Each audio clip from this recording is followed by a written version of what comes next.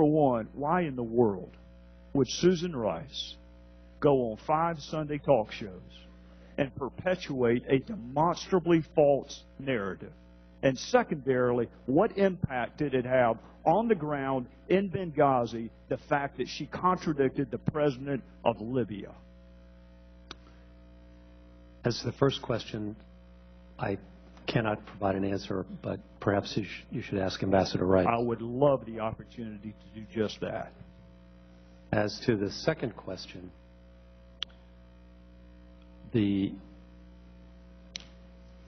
the time, we were trying to get the FBI to Benghazi to begin its investigation. And that talk show actually provided an opportunity to make that happen. Afterwards, we encountered bureaucratic resistance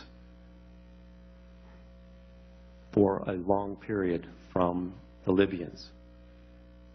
The Libyan government at this time is not very deep. President, Prime Minister, Deputy Prime Ministers, ministers, all capable people. Some vice ministers as well. And it took us an additional